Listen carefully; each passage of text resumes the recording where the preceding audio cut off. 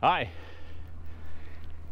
I almost said welcome to Explained, and you'll understand in a minute why I almost said that. So, in my last episode, I was talking about all the safety features, all the issues that might prevent me from paragliding, but the one thing that I suppose maybe underplayed was how lifestyle comes into play, and how my ability to spend the time that I need to be a pilot will be affected by the time required, and how it will affect my lifestyle, my family, and all of that. So to cut a long story short, rather than doing something half-heartedly, I decided to not proceed. But it's not all lost, because in the previous video, which I'll post here in the left top corner, I realized that I might be enjoying something like this, and so a whole journey started.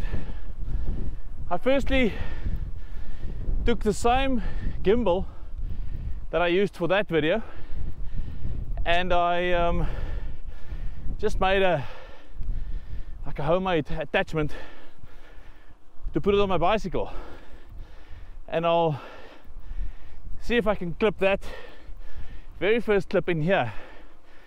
That made me realize that sorry, it's quite a steep climb, that I might want to be able to make videos and share some of my knowledge. And so it's been a little over 5 weeks. I had made a more formal rig. I'll place a picture in the video on my bicycle.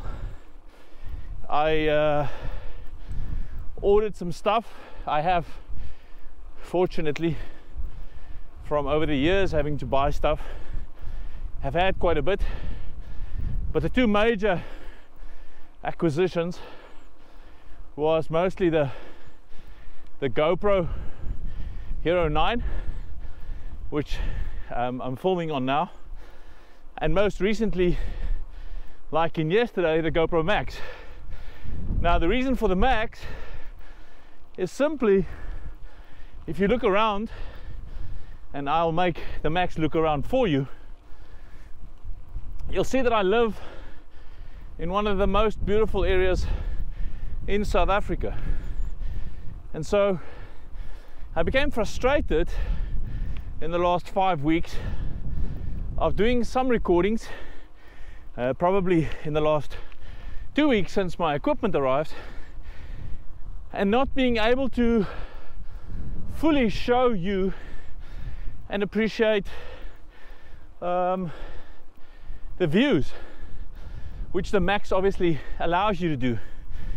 And yeah, so this is, for that matter, the end of the paragliding series, but also the beginning of something great, I hope. My YouTube channel, Explained, I'll put the link in the description, is now in its infancy. But at the same time, I've also realized that the journey of establishing a channel is as much a journey as this 4-part series on paragliding is. And so, as of today, I am going to use my personal channel, where this is posted, to describe the journey of creating a YouTube channel. So stick around, maybe go to my YouTube channel, like it, subscribe, and then you can follow the journey with me. This is Louis, and I'll see you at Explained.